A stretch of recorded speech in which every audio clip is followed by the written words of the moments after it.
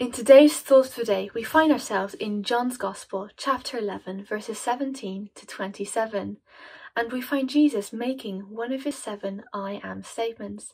He says, I am the resurrection and the life.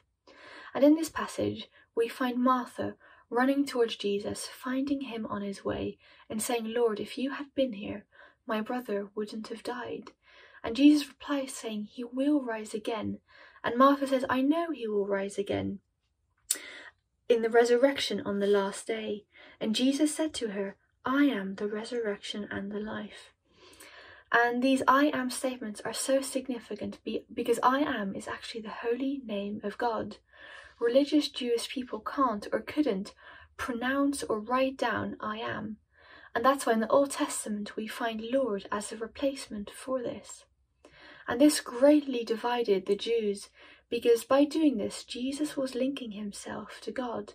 But this is what he is saying. He says, I am the resurrection and the life. Whoever believes in me, though he die, yet shall he live. And everyone who lives and believes in me shall never die. Do you believe this? Isn't it wonderful how Jesus meets Martha in her grief? And I want to ask you today, what do you think of these claims that Jesus is making?